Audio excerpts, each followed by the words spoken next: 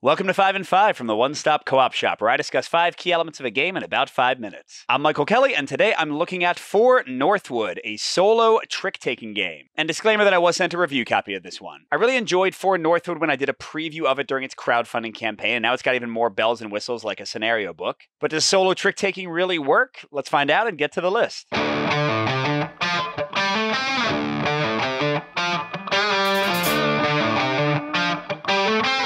So my number 5 point is focused on the victory condition in the game, and there's a bit of a mix for me. The way you score and succeed is overcoming the different fiefs, and if you do that, you just slide little people down, and you then score the indicated number of stars. The closer you are to the middle values, the fewer points the fief is worth. But in the end, all you're getting is a score up to 20, so it's not that exciting. It does feel like the kind of real point of the game is to try to go for that perfect score every time, try to get every single fief collected. So it works, it's fine, no major complaints, but it's also not that exciting. You're just, trying to catch them all, basically. My number 4 point big pro is an inclusion that was added during the crowdfunding campaign. This is called the Noisy Year.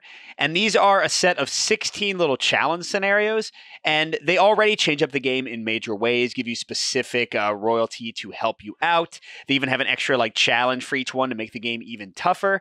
So this is awesome. Really adds to the replay of the game. Really changes up the way the game plays. I think this gives the game so much more variety past just a basic little card game. Excellent inclusion. My number 3 point, a full-on pro for my taste, is looking at the fief values and how they change up the game around. So like I said, this is a trick-taking game, and the value of the current fief you're approaching is how many tricks you want to take. And this is just really cool. It reminds me, my favorite trick-taking games, competitively, are things like hearts and spades. And, having a 0 value here, you don't want to take any tricks. That feels like shooting the moon. Having a 7, you're trying to take everything possible. And the cool thing is you draw your hand first, and then you pick which fief you're going for, so you get to kind of modify your strategy based on what your cards allow. But as fiefs are finished up, after you win or lose them, you get more and more limited in what way you can go. So then suddenly you might have to use a hand that has a ton of high values to try to get only 4 tricks. Really changes things up, really makes it exciting. So yeah, just this little fief mechanic is great. My number 2 point is also pretty much a pro for my taste, and those are the allies and rulers in the game. So this could just be a basic trick taker with playing card values, but these little rulers change things up majorly because they give you really interesting powers to use as you play, and you have to use them before a given trick plays out, so you never have perfect information on what's going to happen. So they add a ton to the tactics and strategy of each hand, how you want to use them, and they also add a ton to the variety of the game because you'll have a different set of 4 to start out each time.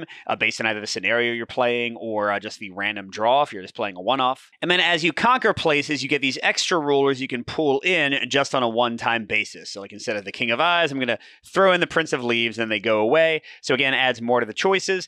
That's the only caveat I'll say though. Usually you get so into kind of the 4 main allies you have, at least this is how I tend to play, that I'll kind of get in a groove and use their abilities in consistently similar ways over and over. And I don't necessarily pay as much attention to the one-off rulers that I get, except in, certain situations. But that's how it's designed to be. I don't know. I still think this is a great mechanic. And again, adds a ton of variety to a fun little card game. And then finally, my number 1, a big pro, is just the core trick-taking play in the game.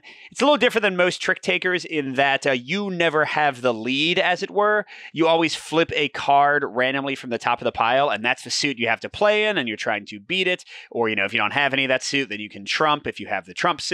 Basic trick-taking stuff. But it's streamlined, quick, fun, and really tactical, especially combined with my previous points about the ruler cards and about the different fief values, giving you different things to go for. I just love the core gameplay here. I could play this over and over again for hours. A ton of fun in a nice small package. So overall, I can recommend For Northwood quite strongly if you like trick takers, because this is a pretty genius way to do it solo, and it's a really small box, really inexpensive price. If you like tactical puzzles, lots of variety, interesting play in a short time frame, it hits all those buttons. But on the other hand, if you want a deeper, longer game, this one's pretty quick, pretty breezy. And if you only like trick takers for heavier inter-partner play, like a bidding and spades and stuff, clearly you're not going to find that exact thing here. But if you want to see the game in action, my old preview playthrough is basically identical to the final version of the game, so you can go check it out. Good gaming, and I'll see you at the next stop.